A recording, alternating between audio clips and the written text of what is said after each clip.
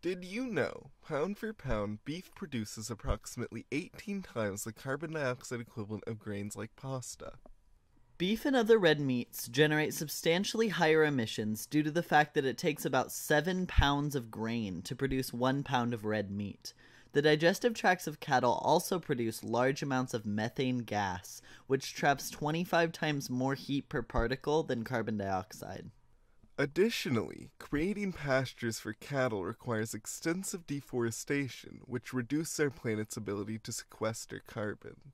If you're looking for more sustainable meat options, chicken and fish produce substantially less carbon dioxide equivalent than beef. Fruits, vegetables, breads, and pastas are even more environmentally friendly.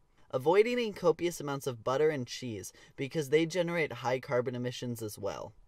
Making the choice to not eat red meat every day is a healthy choice for you and a healthy choice for the environment.